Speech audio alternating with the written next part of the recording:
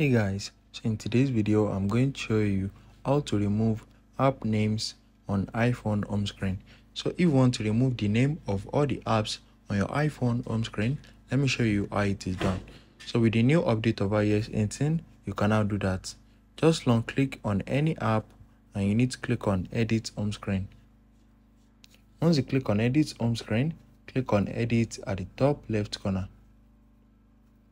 Once you click on edit, click on customize.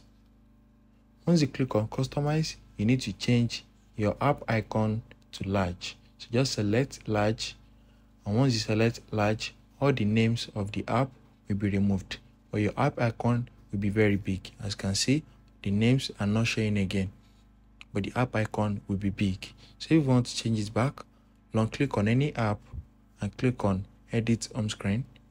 Click on edit at the top left corner, and you need to click on customize. After that, select small, and it's going to change back to normal size with the name. So if you found this video helpful, smash the like button and subscribe to my channel for more amazing videos like this. Thanks for watching.